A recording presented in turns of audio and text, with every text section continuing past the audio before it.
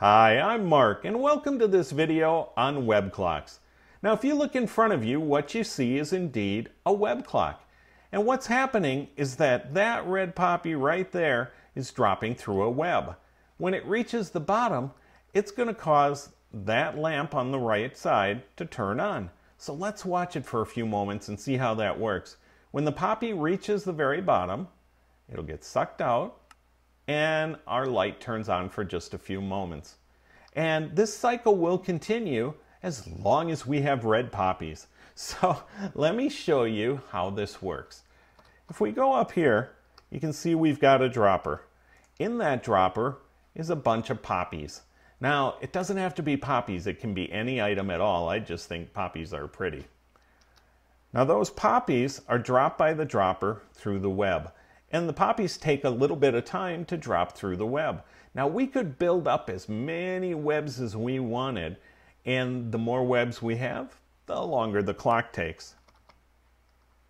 Then once it falls out of the web, it gets sucked into this hopper. The hopper triggers this comparator, which triggers this block, which triggers this redstone dust and turns on our light. Now, what's happening simultaneously is this little tower here is going to fire our dropper.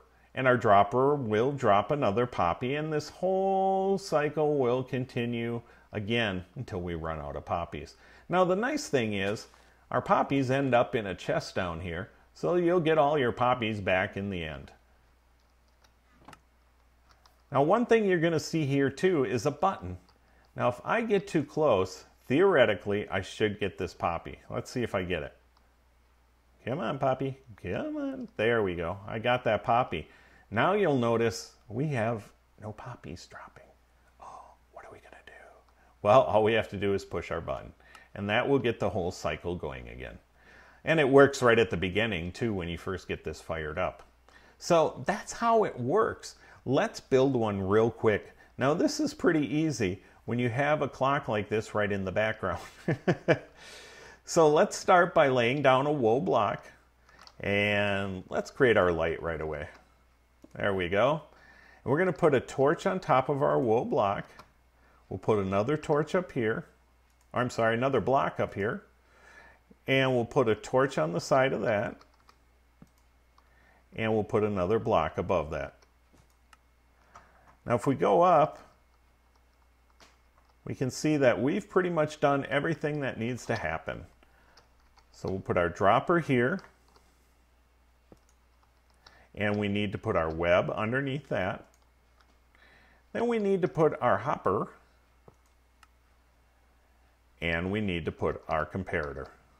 Now the comparator you want coming out of the hopper, like that.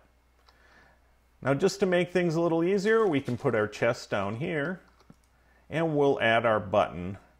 Where is our button? We got to get a button. There it is. And we've got to add our button right there. Okay? Now we've got our whole web clock. So we're going to test it out. Let's get some poppies in there. Let's see here. Do we have poppies? What can we put in there? Let's put a different kind of flower. Let's put pink tulips. And we're going to put a bunch of pink tulips in there. And we'll fire it up.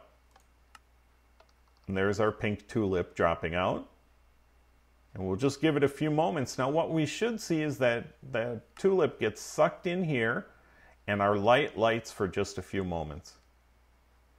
And give it a little more time, and a little more time. And here we go. And it worked. So there it is, a web clock. And we get our tulip back besides. So if you like this video, please leave a like, leave a comment, or subscribe. If you didn't like this video, keep it to yourself. Thanks for watching.